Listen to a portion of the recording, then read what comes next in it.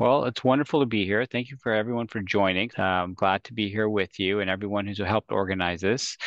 This is really special. I'm usually give talks in front of large groups of people, physicians, scientists, trainees, but it's actually more joyful and actually more pressure to speak in front of all of you. So it's really a pleasure and being with you for the next hour, where we'll go through a presentation and also answer some of your questions that have been sent earlier today and this week. So, with that said, I think we can get started here. So, I'm sure all of you know me. I'm a physician at Sloan Kettering, a surgeon. 10 years ago, we decided to really focus on active surveillance, develop it as a program at MSK, and create a team of excellence that will be dedicated to patients like yourselves to care for patients with cancer, which is unique for not only our hospital, but any hospital in the world. Our team now, as most of you have met, includes Kenny Lynn and Natalie Wilchasty, some of the most superb nurse practitioners in the world who probably have more experience with active surveillance than any physician or nurse practitioner in the world. We've published together, we meet every week, we discuss cases, we review articles, and it's been a true pleasure working with them. And I hope they're delivering excellent care with all of you every day. Before we get started, some administrative tasks. So everything today that's shared is really for general information purposes only. It's not a personalized guide. We try to personalize your management when we meet you in in our clinics, but this provides more information for a broader audience. If you want to learn more about any of these treatments discussed today, please just discuss it with us and we'll be happy to share more. So really the story of prostate cancer really begins about 30 years ago when the PSA test was first introduced. PSA is a normal enzyme. It's produced by the prostate gland. Its purpose is to liquefy semen. And in the 80s, they realized many men who were presenting with very advanced prostate cancer, one of the markers that was being checked in the blood was PSA, and those numbers were incredibly elevated, some numbers in the thousands for men with metastatic or cancer that spread beyond the prostate gland. It was subsequently thought and utilized to say, why can't we use that test to screen men? Take normal men with no symptoms at a certain age and provide them a test. And if it's above a certain threshold, we can further interrogate or do investigations on those patients. Well, it turns out the test was not only good, it was almost too good. What we see here on the left is a graph that demonstrates the diagnosis of prostate cancer over the past 40 years. And at the time the PSA test was introduced, approximately 1988, 1989, the diagnosis of prostate cancer in this country, which is the black line that's going upwards, really increased sevenfold. So as urologists and urologic oncologists, we patted ourselves on the back and said, well, this is the breakthrough, and we should immediately see a reduction of prostate cancer death because we're finding and treating all these cancer patients so early. Well, it turned out when we look at prostate cancer death, we did see a decrease in prostate cancer mortality, but it did not mirror the magnitude of the increase in detection of prostate cancer during this period, which meant that many men were being diagnosed with cancers that probably would have never affected their life, and treating those cancers immediately did not translate into any prolonged survival or decrease in prostate cancer mortality. Where is the prostate cancer located or the prostate gland located? I think we should start off with anatomy. It's located right above the bladder and between the bladder and the penis. As you can see, the urethra passes through the prostate gland and where urine flows. The prostate gland is right above the rectum. So this is why we do a rectal examination. We can basically feel the entire posterior aspect of the prostate gland with our finger in the rectum. And we know that almost 80% of cancers, if detected, will be found in this position. So therefore, they would be detectable with our fingers. Going back to the slide regarding prostate cancer incidence, one of the most interesting studies conducted was looking at the concept that many men will die with prostate cancer and not because of prostate cancer. And if we look at autopsy studies of men who died of other causes, we see that the incidence of prostate cancer is common across all age groups. Men who above age 70 and 80 who die of heart disease or stroke, we see that the incidence of prostate cancer can be as high as 50 to 60% when their prostate glands are examined. If we look at men between age of 20 and 29 who die in car accidents or violence, we see that about 9 to 10% of those gentlemen have prostate cancer. So prostate cancer, or at least what we call prostate cancer based on how the cells look under a microscope, can be quite common based on your age. How do we define prostate cancer? It comes down to the simple concept of how these cells look under a microscope. The more organized looking cells we consider to be a lower pattern, so patterns 1, 2, and 3. And if they're less organized, they're higher patterns, 4 and 5. This was developed by Dr. Gleason, who was a pathologist at the University of Minnesota in the 60s, who examined many men with advanced prostate cancer and designated these drawings in his own notebook to be associated with prostate cancer. As we can see here, this system was updated in 2000, in which many men with pattern 3 cells or pattern 3 cells that were considered more unorganized in the old system were pushed to being called pattern 4 cells. So a pattern 3 or Gleason grade 3 cancer of today really resembles a pattern 2 cell of 20, 30 years ago. And it's important to realize patterns 1 and 2, we don't even consider cancer based on the Gleason grading system. It's really patterns 3, 4, and 5, which encompass the diagnosis. How do we come up with the Gleason patterns? Well, we look at your biopsy cores under a microscope, look at the area where there's cancer, and ask a simple question: what's the most common pattern in that area that's cancer? That's designated the first number, let's say a pattern 3. Then we would look and see what other patterns there are in the biopsy. And if there's the second most common pattern is a pattern 4, your diagnosis will be Gleason 3 plus 4. If the pathologist only see pattern 3, then you would be designated 3 plus 3. Well, how do men do with active surveillance? The story really begins back in 2000 when our active surveillance program really began to get started. And we have men, when we look back at our publications, who were placed or chose active surveillance now almost 23 years ago. If we look at that data, we see, and this was most recently published, that amongst men with pattern 3 plus 3, very few men either died from prostate cancer or developed cancer spread. Remember, almost 20 years ago, we did not have the same tools to monitor men as we do today, specifically MRI, advanced biopsy techniques. We didn't even understand fully what active surveillance should encompass. So we even consider today's active surveillance more safe than what it was 20 years ago.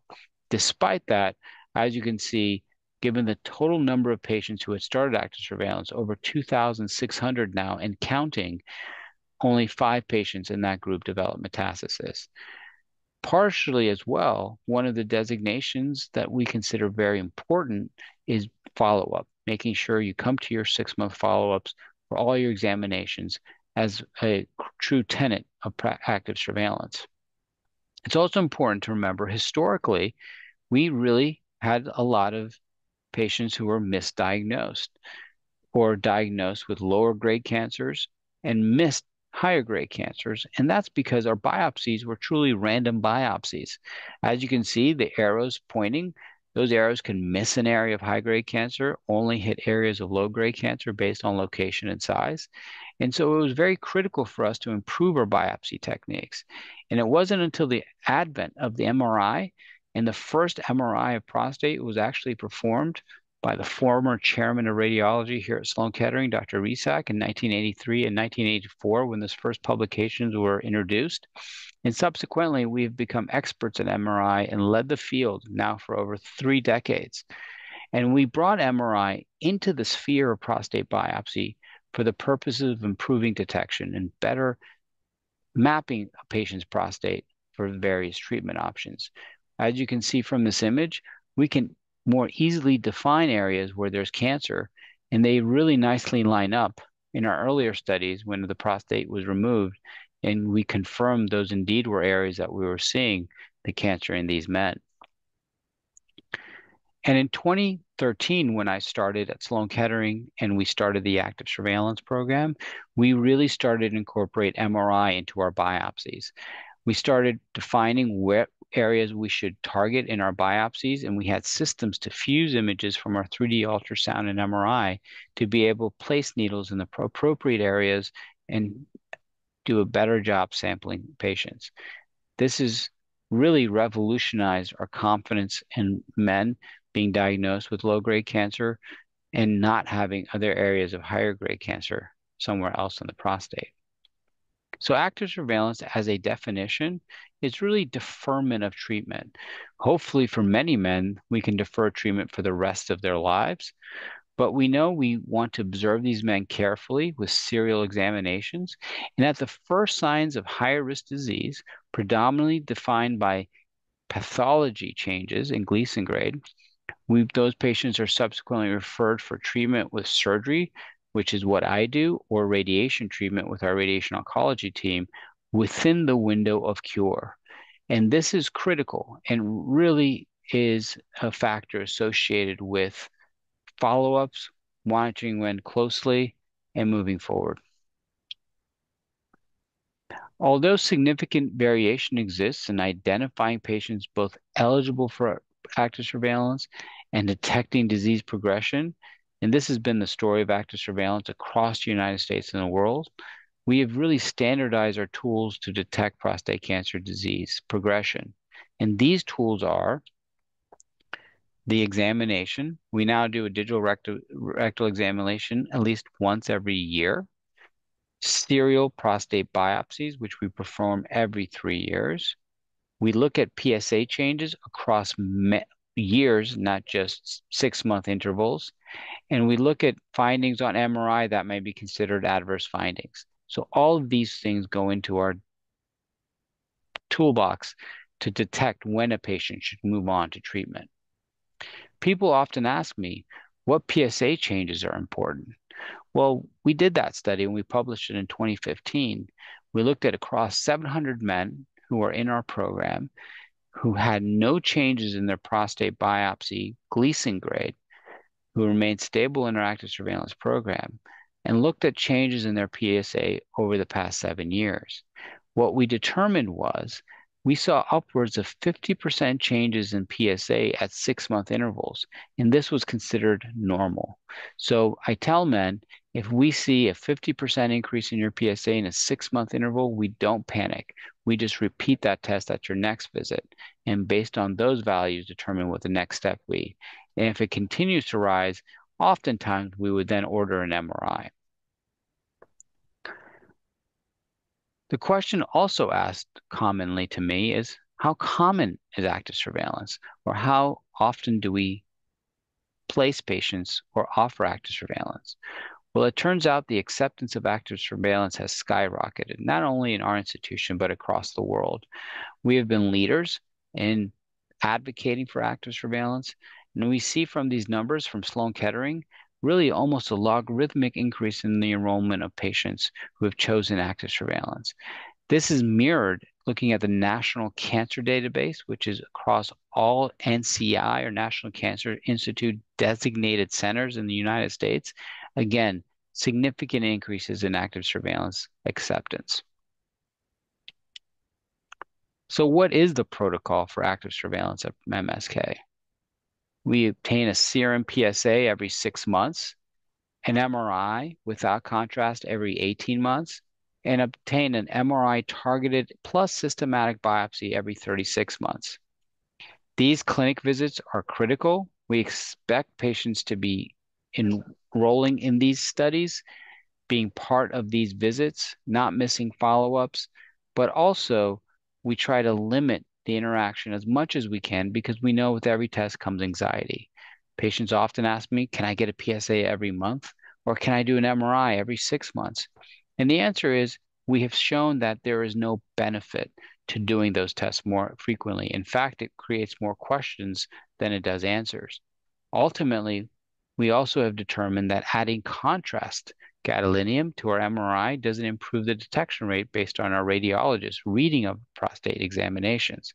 So all of these factors not only have made active surveillance safe, but have also made it non-invasive. Who's eligible for active surveillance? Well, hopefully all of you. And what that defined as low-risk patients, any Gleason grade 3+3 cancer, and there's no restrictions on age, PSA levels, or the volume of cancer. Intermediate risk patients that we would also consider possible active surveillance candidates are men with very low volume Gleason grade 3+4. We quantify the volume of pattern 4 with our pathologist. We look at the MRI and make sure it's not often an invisible lesion with a large area of tumor. We also consider patients intermediate risk who have variant histologies. So we have histologies like intraductal or cribiform or atypical, acinar proliferation, or intraductal. These are very rare forms of prostate cancer that can be intermingled with normal prostate cancer, but oftentimes not in itself themselves risk for cancer spreading, but can be associated with cancer spread in other types of cancer. So we follow these men closely, but we don't restrict their participation in our program. If you're a low-risk patient, we oftentimes won't do a confirmatory biopsy, which is doing a second biopsy immediately after the first biopsy, if we don't see anything in your MRI and we deem that your biopsy done on an outside facility was adequate. And we have ways of determining that. We also don't do any additional genetic markers. If you're intermediate risk category, we do often do a confirmatory biopsy. And we sometimes also obtain secondary tests or genetic testing for better classification of risk to further bring more patients the option of joining active surveillance. Active surveillance is a very successful story, and this is the story from the randomized controlled trial that was done in the United Kingdom, which recently was published with their 15-year follow-up. And it was clear from this when they randomized men to radiation therapy, prostate surgery, or active surveillance that there were no differences at 15 years in survival between the three groups. The overall risk of prostate cancer death at 15 years across all Gleason grades in the study was only 2.7%. But amongst men who chose active surveillance, we see by 5 years, almost 40% of those patients went on to other forms of treatment, meaning their cancer did change, requiring them to get surgery or radiation or other forms of treatment. And my dream is to be able to keep patients on active surveillance longer. Is there a bridge between active surveillance and whole gland radical surgery or radical whole gland radiation treatment? I believe this is one of the innovations that we have done a lot of work and research in, which I would introduce in this webinar. And it's the concept of focal therapy. This is an area that we've done research for now over 10 years at Sloan Kettering, looking at various forms of energy devices that can go in and damage cancer cells within the prostate gland. These include freezing, burning, using lasers, using electricity. And we've worked with regulatory agencies, including the FDA and others, to determine which of these energies are effective for our patients. We've run multiple clinical trials at our center. These are predominantly for men with Gleason 3+4 or higher prostate cancer. Again, as a bridge perhaps for some men who may have been on active surveillance. Why have we not heard about focal therapy more in the past 2 decades? Well, it's because we knew that prostate cancer was multifocal.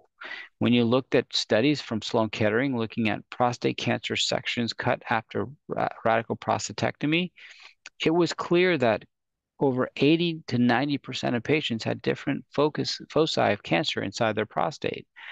But now, with the acceptance of active surveillance, we know that low-grade cancer, Gleason 3+3, can be monitored. So maybe our best option would be to eliminate areas of higher grade cancer and watch areas of low-grade cancer. This was the basis of allowing us to begin studying focal therapy in our studies.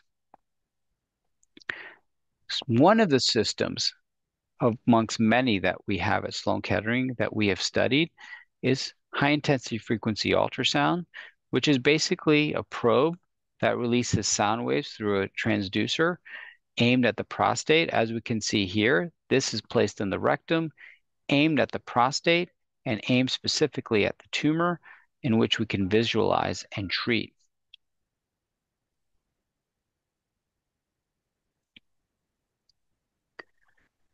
We first see the prostate in the MRI and define the area of tumor and create almost a 1 centimeter margin around the tumor.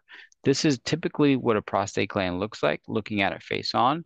This is a probe in the rectum, basically getting ready to treat that area. And this is the urethra where a man will urinate through. Then, after we've mapped the tumor, set the margins, the system begins to place dots, and these are dots where heat is generated across the area of target, and we start seeing temperatures above 70 degrees being achieved across all these spots.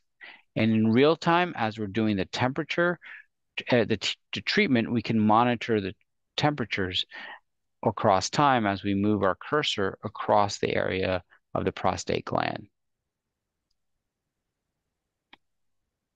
After the treatment, when we get an MRI, there's a clear area where there's no more perfusion of any sort of contrast or areas of the MRI suggesting viable tissue. And this is illustrated here very nicely in that last case, in which there appears to be just no live tissue in the area that we have now burned. This was the study that I published last year in The Lancet, which was a landmark study in our field, looking and examining 101 patients across 8 centers in the United States, in which I led, where we treated these men with focal therapy with Gleason 3+4 prostate cancer and Gleason 4+3 prostate cancer. We see that all these men underwent biopsies at 6 months and 24 months after the procedure. And across all these biopsies, 88% of men had no evidence of any higher grade cancer in the treatment area, which we deemed a success. Importantly, when you look at these patients, 70% of men were able to achieve functional or good erections without any medications, and 90% of men were able to achieve erections with or without medications.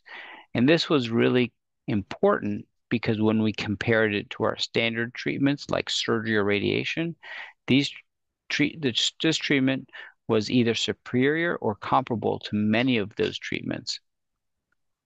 Importantly, as well, no patients in the study had incontinence.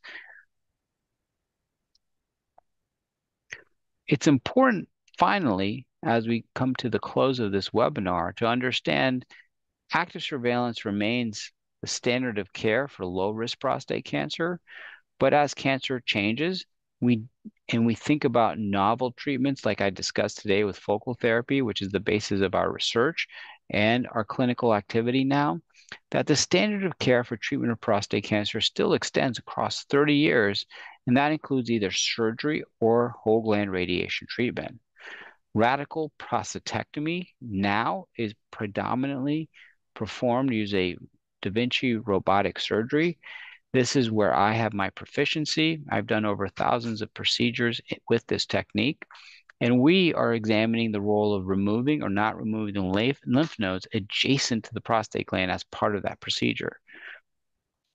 As well, we have a leading radiation oncology team with many experts focused in prostate cancer who perform all forms of radiation treatment, photons and protons, brachytherapy seeds, external beam therapies, stereotactic radiation therapy, or cyberknife. All of this is performed at Sloan Kettering, and the right treatment for you would be selected. So before we get to our Q&A, a couple closing remarks.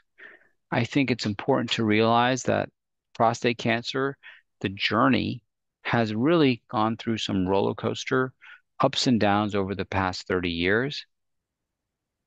Most importantly, we have now realized that despite having great tests like the PSA test to diagnose men, that many men don't need immediate treatment and hopefully will never need treatment with the type of prostate cancer they have. We've also noted that with prostate cancer, we are able to monitor those cancers safely. Patients accept active surveillance as a viable treatment option, and our treatments after active surveillance continue to improve, especially at high volume or specialized centers dedicated to prostate cancer management. And lastly, the future is bright. My work and others are really inspired by you, our patients, to continue to push the envelope and find new treatments to not only effectively treat your cancer, in many cases keep you on active surveillance for a longer period of time, but reduce side effects with those treatments. And we are hopeful that focal therapy can be one of those treatments. So with that, I think we can answer some questions. Thank you, Dr. Ehdaie. That was very enlightening. And we have some questions that have come through the chat and others submitted via the registration form. We'll try to get to as many of them as possible. I think a good first question to tackle would be kind of a combination of a few questions people asked about focal therapy and what might be some of the disadvantages of pursuing that path for treatment. Someone asked, is it possible to miss your window for effective focal therapy by staying on active surveillance too long? And on the flip side, what are some of the negatives, if any, of choosing focal therapy? And does it have any implications for potential future treatments that would be an option? Those are great questions. So the first question is, again, our goal is to make sure all patients are within the window of cure during active surveillance. Part of that is our dedication to monitoring men closely, but that's a partnership with patients to make sure they come back and see us on a regular basis. All options should remain on the table. With that said, focal therapy isn't something, in my opinion, that may or may not appear and disappear as an option. I think that focal therapy in some men would become a viable option based on the location of the tumor initially, the size of the tumor, their own values and expectations of treatment and risks. And so I don't think of it as moving from the risk spectrum of I was a candidate for focal therapy and now I'm not a candidate for focal therapy. I would look at under the umbrella of is my cancer localized? Am I qualified for curative treatment? If so, what are those options? And if focal therapy is an option, where are we with that research? What's the newest data? How long is that data now? And if it's the right treatment for me. Thank you. Boy, a lot of questions coming in. The next one that I thought we could tackle is about how does the protocol for active surveillance change as a person ages? And is there any reason why you would adapt that protocol once someone reaches a certain age? Another great question. I think that active surveillance should become less active as one ages because the purpose of active surveillance is to make sure that patients stay within the window of cure, but also get curative treatment when there's disease progression.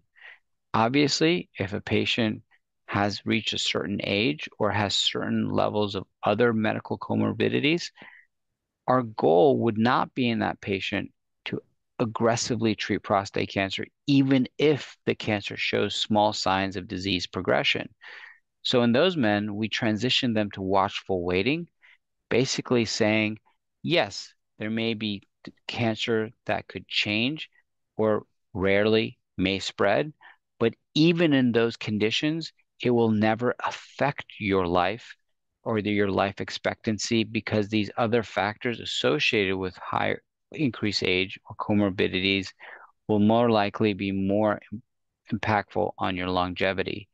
So I do believe active surveillance becomes less active as you age, or within a window, I would say, of a life expectancy less than 10 years. We are more selective and careful about how aggressive we are in those men. But in every decision we have, it's shared with our patients, and we have this conversation, and that becomes an area of importance. Thank you. That's great. Some other questions are coming in around symptom management and whether any of these treatment options that are available can help with management of symptoms that could stem from an enlarged prostate or other causes, even if the PSA and the Gleason score remain stable. One of the true successes of our active surveillance program is partnering with world experts in sexual medicine and urinary function. Our sexual medicine team has continued to expand with more attending physicians dedicated with restoring sexual longevity and function in our patients. So we are very quick to refer patients who have any questions about sexual medicine or erectile dysfunction to our clinic. And it's important as part of our active surveillance monitoring of men. In regards to urinary function, similarly, we now have over 3 attending physicians focused on this one issue. We do refer patients. They offer both initially medical management, lifestyle habit changes, but also we are fortunate to have leaders in the field of benign prostatic hypertrophy, or BPH, leading guidelines, who would be able to pick the appropriate treatment, whether that's a laser procedure to open up the prostate urethra, or a vaporization procedure, or a surgery. All of those things we have tremendous experience with, not only doing those procedures, but someone like our team being able to follow them in active surveillance after those treatments. So it's critical. It's part of what we do, and and we try to screen for that in our active surveillance clinics as well. Great, thank you. And thanks for plugging those clinics that we have relationships with. Several questions have come in about something called the green light procedure. Seems like that rings a bell to you, and people are asking what effect that might have on someone's prostate cancer. So this goes on similar to the prior question about procedures for benign prostatic hypertrophy or benign growth of the prostate gland, pinching in on the urethra that passes through the prostate gland, making urination more difficult, or increasing one's urgency to urinate. So we have now over 5 or 6 procedures related to improving those symptoms. We offer all of them at Memorial Sloan Kettering. One of the most common procedures is a laser or green light laser procedure, where we go in through the urethra while the patient's under anesthesia and open the hole within the prostate to allow urine to pass. That's called a green light TURP. That's associated with significant improvement in urinary flow, reduced urgency, reduced risk of infections, and reduced risk of having full blockage of urine. Again, we're very blessed to have experts be working with us as partners, but we also have expertise in following men after these procedures. Our radiologists can still read MRIs after these procedures without any contamination of the MRI images.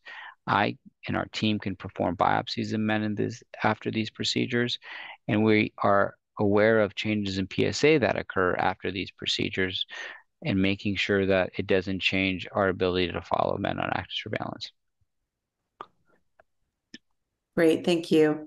Going back to an earlier question you were addressing, some folks have asked for a little bit more clarification about the distinction between active surveillance and watchful waiting. Could you expand on that? Watchful waiting is predominantly for men who I expect to have a life expectancy less than 10 years for multiple reasons, whether age or comorbidity related, or they share with me their values and ideas about their management of disease. in which we start to now move back away from doing biopsies regularly. We follow men, even if there's changes on their PSA with an increase or MRI with concerning findings, instead evaluating them to make sure if the cancer does spread, that it doesn't affect their life or their symptoms, and being able to refer those patients to get medical management of their prostate cancer in the case of spread. So for watchful waiting, it's a less active surveillance without biopsies typically, and really evaluating for symptoms of disease spread as opposed to disease changes within the prostate gland. Active surveillance is a treatment for the prostate cancer in which we see patients again regularly, but include biopsies as part of that follow-up routinely. Great. I hope people found that helpful. Somebody asked about looking down the line 5, 10, 15 years, what additional treatment options you see becoming available to prostate cancer patients?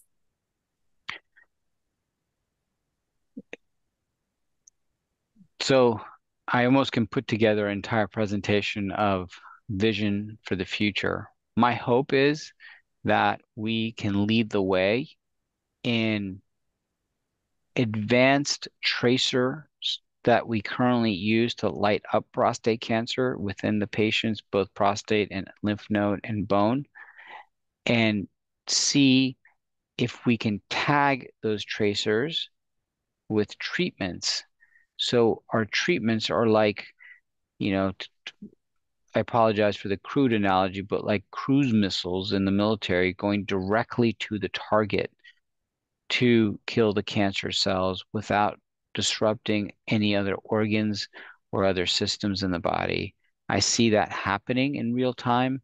We have some exciting projects that we are hoping to get started soon, but that is where I think the future with prostate cancer and probably many cancers will go.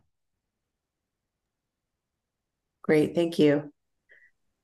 You've been very patient with all of these questions. Here's one that maybe I could help answer if you want, which is someone is asking about the announcement that went out.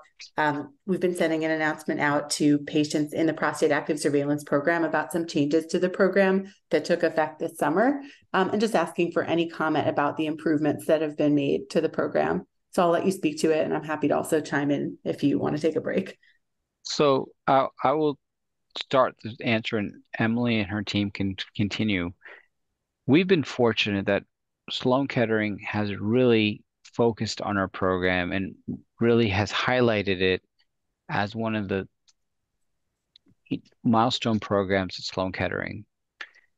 And because of that, they've provided us with resources to not only make this a program that I run in my silo, but really make this a big program in our institution for our patients, expand access to the program for patients. And so we had to do a relook to find ways to really make this program even better. And so if you would like, Emily, you can just highlight some of those changes for the audience. Absolutely. So as folks who received that announcement will know, we've made some improvements on a number of levels. One is in our patient education materials. So we have a new welcome packet that new patients receive upon entering that explains much of what Dr. Ehdaie went through today in terms of the protocol for what types of procedures you undergo in active surveillance, as well as the options for referrals to adjacent clinics like sexual medicine and clinics that support with urinary incontinence. So giving people an overview of what the program will entail. I see another question in the chat about the new biopsy procedure. So transperineal biopsy is the approach that Kenny, Natalie, and Dr. Ehdaie and the team have converted over to in recent times. So we created kind of a new patient education material to introduce that and help answer people's questions about it. And then many of the other improvements center on making telemedicine more of an option for people who choose it so that it is easier to participate and less taxing for people who live outside the city to come in and out for their regular appointments. And then a few new things that we're trying. This webinar is part of that. piloting a shared medical appointment where a few patients could come together and have conversation led by Kenny, or in the future led by Natalie, is another part of that. And those are opportunities for us to share information about topics of interest like nutrition and other areas that people seem to be curious about. So that's just a little taste of some of the things that we have introduced. And yeah, would love to hear any feedback from people who have encountered some of those changes about how that's working out for you. Yeah, and I would add, this is just the beginning. I have webinars we are planning centered around diet and nutrition. I know that has become a question that comes up frequently. I think that deserves its own webinar instead of a quick response because there are controversies but benefits that we can speak about. And other ideas, I think based on some of the questions, the transition from active surveillance to watchful waiting, as one comment says, they are used interchangeably in the media erroneously. I'm very clear that there's active surveillance, which is separate from watchful waiting. And really any other developments that we have in our program that we would highlight for our patients. I think benign prostatic hypertrophy or enlargement, sexual medicine are all interesting topics that are critical for our patients to have separate webinars. One of the questions that I just saw as I reviewed some of the comments was a question regarding, is focal therapy likely to be a final treatment or just an interim treatment to delay radiation or surgery? I believe that we must think of it in some terms as expanding the time horizon for patients to remain on active surveillance and avoid radical treatment. For some men, again, the treatment may be effective or their cancer may respond in a way, or their cancer location may be more amenable based on lack of multifocality, in which the cancer either is cured or it doesn't progress any further during that patient's lifetime. And in that case, it was curative. But if we can imagine a world where humans live forever, I think a treatment like focal therapy, because they're still viable and working prostate gland within the patient, those areas at some point will probably acquire cancer over a period of time. But the thought period being it won't be in the patient's subsequent lifetime. But we do monitor patients after focal therapy similar in many ways that we do for patients after active surveillance. Anything else catching your eye in the questions submitted through the chat? So many great questions. I mean, I think it's a testament that our patients are really, not only dedicated to their own health, but up to date on what the newest things are in prostate cancer. So I think sticking with the concept of focal therapy, there was a question, why can't we apply this to the entire prostate gland? And the reason for that is the purpose of focal therapy is that we can reduce side effects. When you apply that level of energy, whether it's freezing or burning or electrocuting the prostate to the entire prostate gland, it's just overwhelming. And the side effect profile actually in many cases could be worse than surgery or radiation. So it's such a strong amount of energy being applied to an organ that it can only be done, in my opinion, safely in a very focal and small area. I think one of the points that you brought up, Emily, that's being discussed as well is our biopsies in active surveillance. There are a few questions in that area. So I think that one, there are exceptions for us to do biopsy at 3 years. Every invasive procedure, and I consider biopsy an invasive procedure, we should communicate with our patients. I've had patients who say, can I avoid a biopsy? What are the risks? And we discuss those risks. We know that 10 to 15% of higher grade cancers will be missed on MRI for patients, which is why we do not only a target MRI biopsy, but in many cases, systematic biopsy. We biopsy men even when their MRI is stable or even if there's no lesion within their MRI. But one of the things that we have put tremendous amount of research resources and our attention is to find more ways to avoid biopsy for patients. And I can assure you that's on the forefront of our minds for our patients. The second question was, well, there's a new biopsy procedure. Why? Why are we doing different types of biopsies? Well, we knew that 3 to 5% of our patients at Sloan Kettering who were getting the normal biopsy, which was through the rectal route, were experiencing infections, and in many cases, serious infections, despite antibiotics. So we knew that across really a global trend of bacteria more resistant to antibiotics, we need to be smarter. And so we worked with many in the urology community, not only in the United States, but worldwide, and developed a biopsy technique through the skin right above the prostate. So the next question is it more effective? So I've been fortunate to be part of the landmark trial currently undergoing, comparing the traditional biopsy to the transperineal biopsy to ask the question, do we indeed reduce the risk of infection in men? So stay tuned for those results. And thank you for the men who participated in that trial. But again, it goes back to my earlier point. Although we call it active surveillance, our goal is to be as less invasive as we can and reduce morbidity associated with active surveillance in all our treatments. Absolutely. Well, I'm sure people appreciate you going into a little more detail on those questions about focal therapy. Obviously, with 3 or 4 minutes left, we are not going to have time to answer every single question that's been shared here, but I want to reinforce your point, Dr. Ehdaie, that this is just the beginning, and we will be able to kind of comb through these questions as inspiration for future webinar topics. So don't feel like your question is lost, but in the spirit of staying on topic, now might be a good point to wrap up. I appreciate it, Emily. I appreciate the team who put this together. I especially am grateful for the patients. You are inspiration, and I hope we continue to deliver the best care we can, and the future looks bright. Thank you so much.